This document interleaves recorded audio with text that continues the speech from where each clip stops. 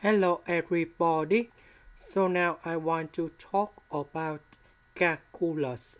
The topic today is about integration. So now I want to show you how to answer. The first thing to calculate about this one, we need to graph about y equals to number 1 and y equals to x squared. So the graph of this one that should be like this. Y equals to x squared, the graph should be like this. Y equals to number 1, the graph should be like this.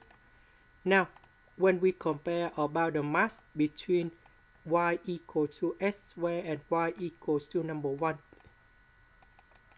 so we can see that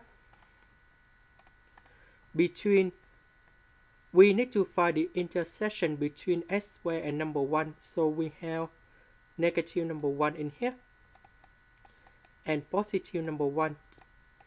To find this one, we just put about x squared equals to number 1. And that's why we have x equals to number 1 and s equals to negative number 1.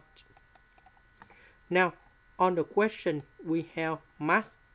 That means if we look carefully between this one and the line from s is greater than number 1, we see that x squared is bigger than number 1. So the mass that is about this one. From negative number 1 to positive number 1, we see that the line in here is bigger than the value of y equal to x squared. So this one is bigger than x squared, so the mass between negative number 1 to positive number 1, that is about number 1. And this one, when x is smaller than negative number 1, this one is bigger than this one. So the mass that is about y equal to x squared. So in this situation, when we write the answer, that should be about the integration for number 1. The s when s is smaller than number 1, or we can put negative number 1. We can put s between negative number 1 to positive number 1 and about the second one. This one we change by s squared. That means the absolute value of s is greater than number 1. So for this one, that is in here and here. So we need to find the final answer.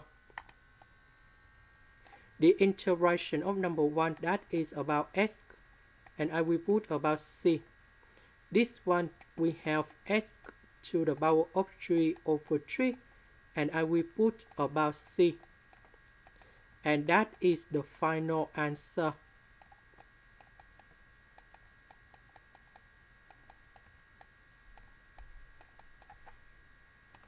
This is the end.